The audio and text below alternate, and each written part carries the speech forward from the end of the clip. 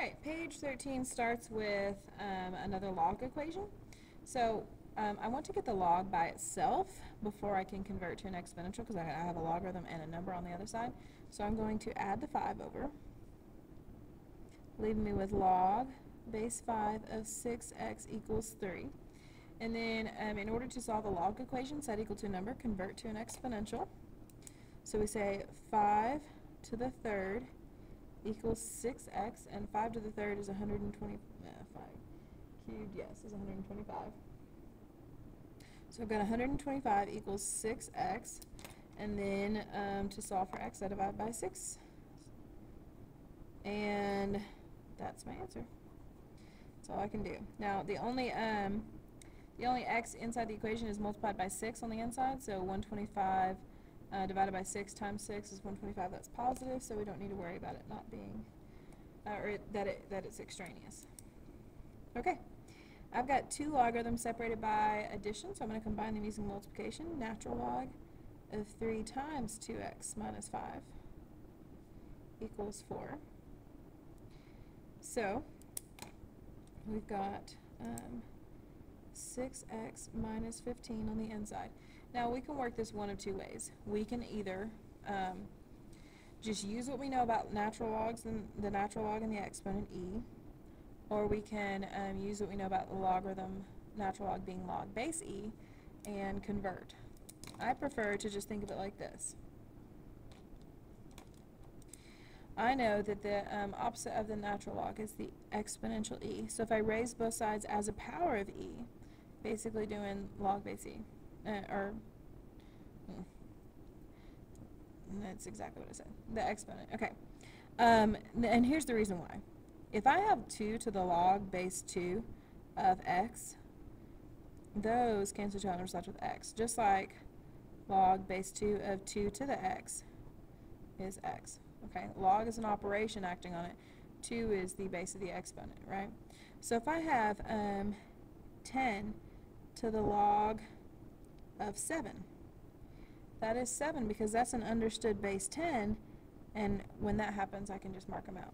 Just like e and log base e of 5 is just 5, and log base e is natural log, so e to the natural log of 5 is 5. So those cancel each other out.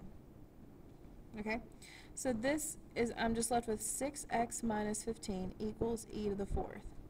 And so the idea is to solve for x, and yes, I have an e to the 4th over there, but it doesn't really matter. It's just e to the 4th, and if you want to do numerical, then you could do that, but I'm just going to go ahead and leave it alone. So I'm going to add 15. So I have 6x equals e to the 4th plus 15, and then I'm going to divide by 6. And I'm done.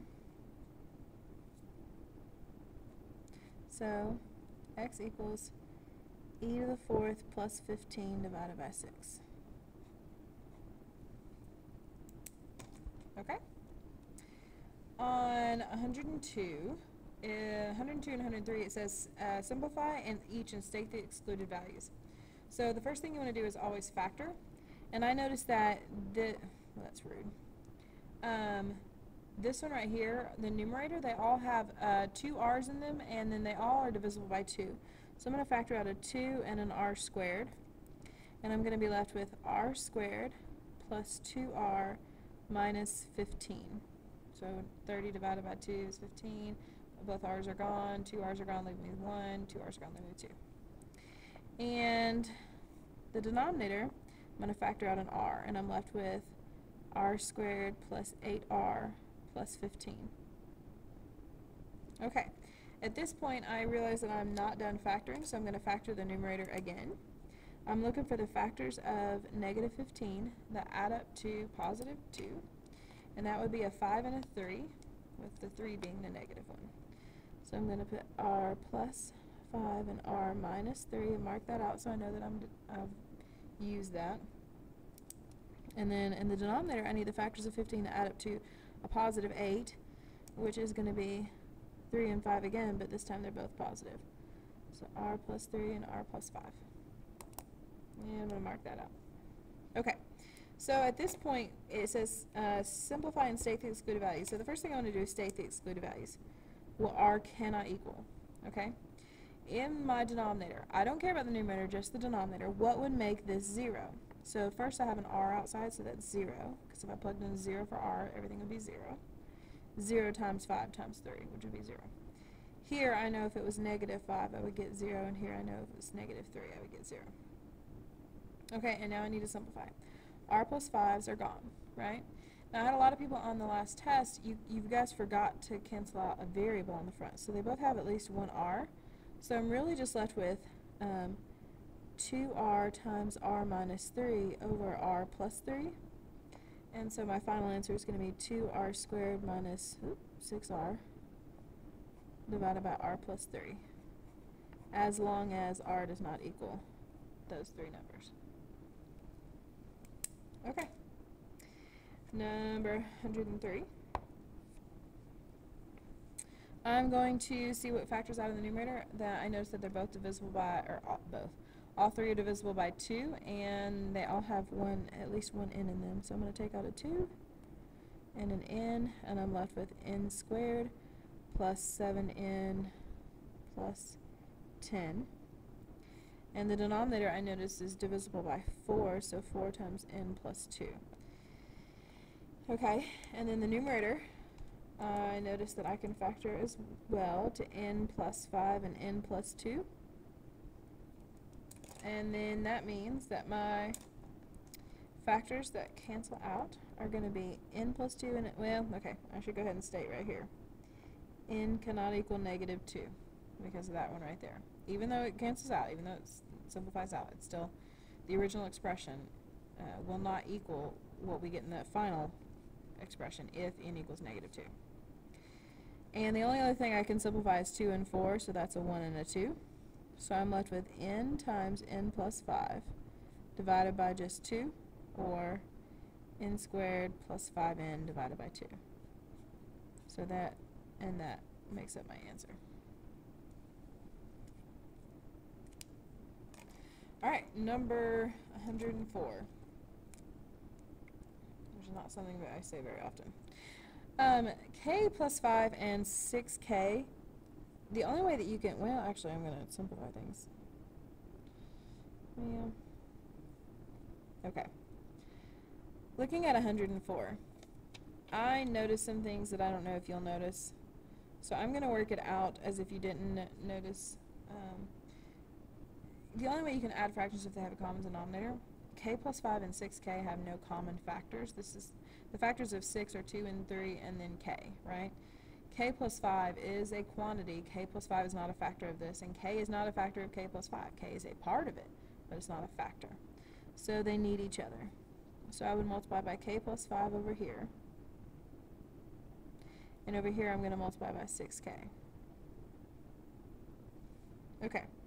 So that leaves me with 36k squared plus 2k squared plus 10k over the common denominator 6k times k plus 5. Now my numerator, I can combine 36k squared and 2, and that means I get 38k squared plus 10k all divided by 6k times k plus 5. And the reason I'm leaving that factored out is because my numerator can factor. I can factor out a 2 and a k. And I'm left with 19k plus 5. And I've got 6k times k plus 5. These k plus 5s do not cancel out because that's a 19k plus 5. If you cancel out those 5s or those k's or those k plus 5s, you're fired. Okay, but I do notice that the expressions in the front can simplify. The k's can simplify because I'm multiplying. And 2 and 6 are 1 and 3. So my final answer is going to be 19k plus 5 divided by 3 times k plus 5, so 3k plus 15. Okay, so I want to talk for a second about how to do this more easily.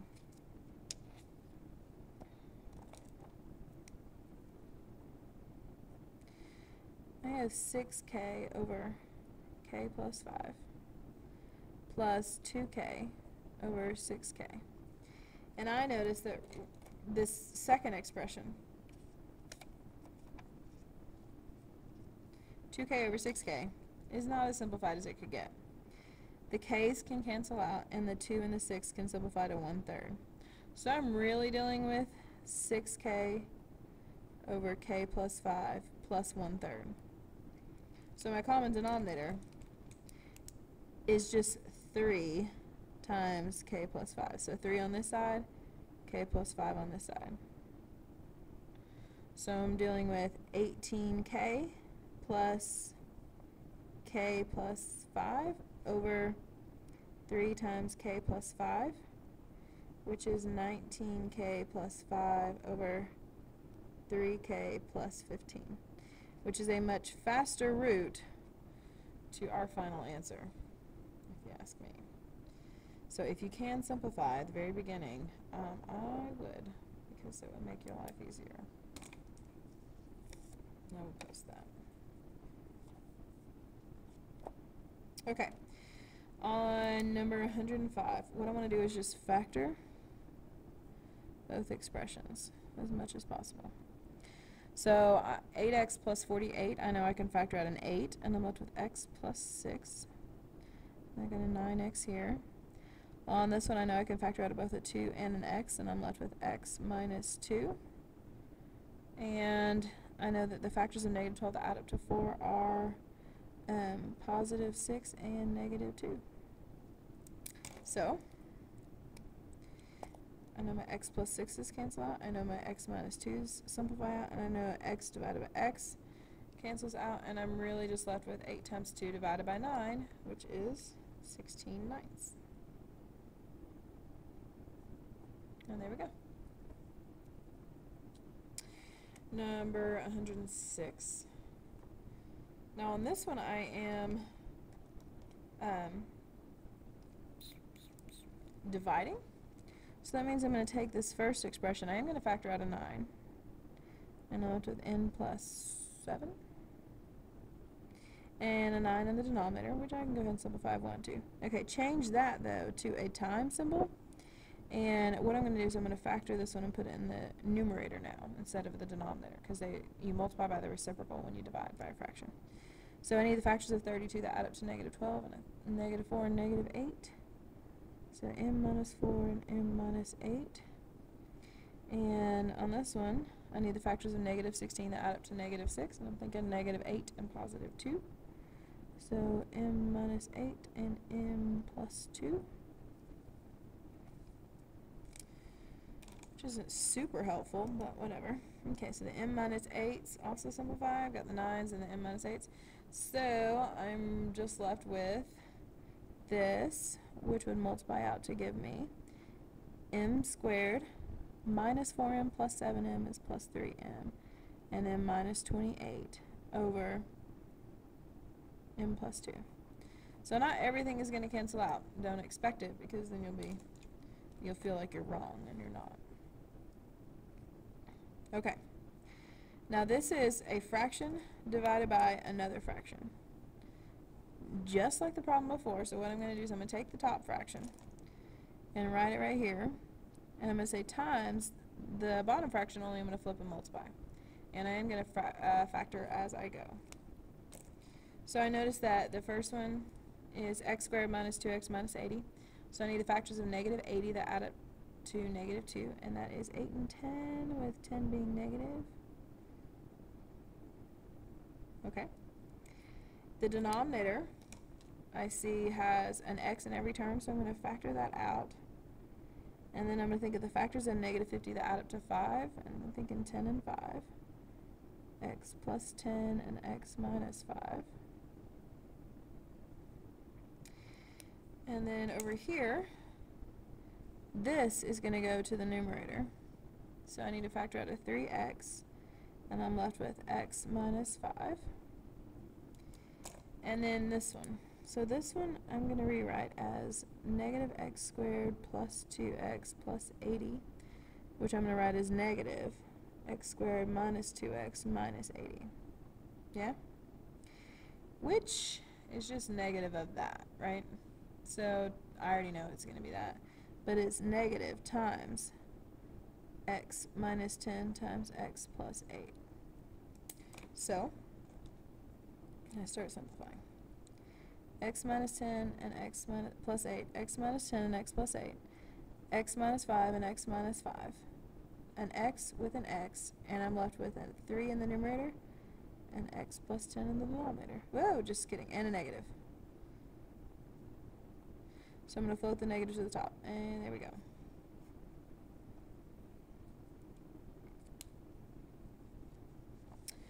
On 108, you've got a fraction. Within that fraction, you've got the sum of two other fractions. So the first thing you need to do is combine these two fractions in the denominator. The only way you can add fractions is with a common denominator. So I need an x squared on this side, and I need a 3 on this side. So I've got 4 over 1 divided by x squared plus 9, because see, this is just one fraction now. X squared plus 9 over the common denominator, 3x squared.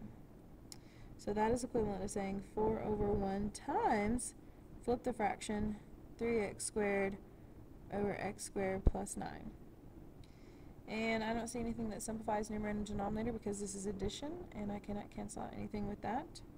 So my final answer is 12x squared over x squared plus 9. And there you go. On 109, my denominators are already kind of similar. This one has a 2 and that one has a 2, and they are factors. So this is 2 times x, so I just need x right there, and I'm good. So I've got 2 over 1 divided by, so that's that, right? Now, my denominator in the denominator is 2x, and then I've got this numerator. I've got x squared minus all of that. So I'm going to distribute the minus, because I'm minusing both of those. Minus x, and then plus 1. So that is equivalent to saying 2 over 1 times 2x, flip the fraction, over x squared minus x plus 1. There are not factors of 1 that add up to negative 1, so I cannot factor the denominator. I don't need to worry about it anyway. So my numerator is 4x over x squared minus x plus 1. And now I've got this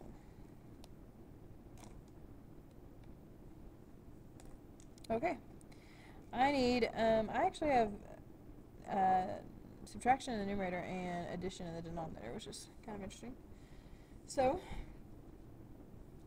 I need to find common denominators in both the numerator and denominator. So I've got 3a plus 5 and a. They are neither factors of each other, so I'm going to multiply by a on this side and by 3a plus 5 on this side.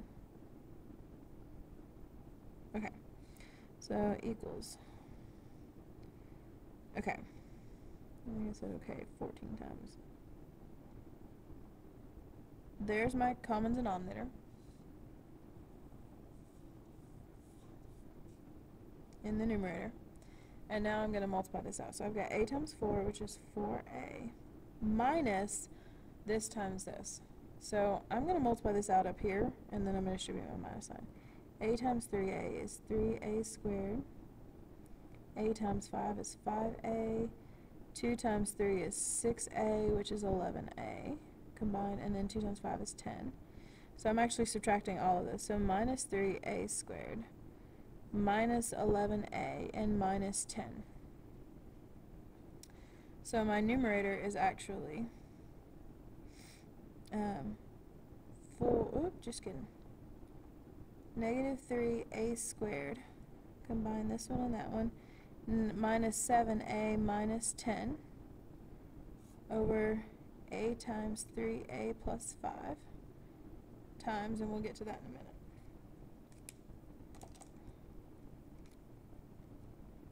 Okay. The denominator, this is a over 1, so I need a common denominator of 3. So this is 5a plus 3a, that is 8a over 3, which means I'm multiplying by 3 over 8a. Okay, so that means to me that my final answer will be. Nothing simplifies out this positive 30 that add up to negative 7. No, alright, let me see. Negative 3a squared minus 7a minus 10. I'm going to factor out a negative so I don't have to deal with it. Yeah, it's not going to then. Factors of 30 that add up to positive 7? No. Could have been negative 30, but okay. Okay, so I don't need to worry about it. Alright, so I'm really just going to distribute a 3 to all of this. So minus 9a squared minus 21a minus 30 over 8a squared times 3a. So that is 8a squared times 3a plus 5. 24a cubed plus 40a squared. And that is my final answer for that. Alright, there's page 13.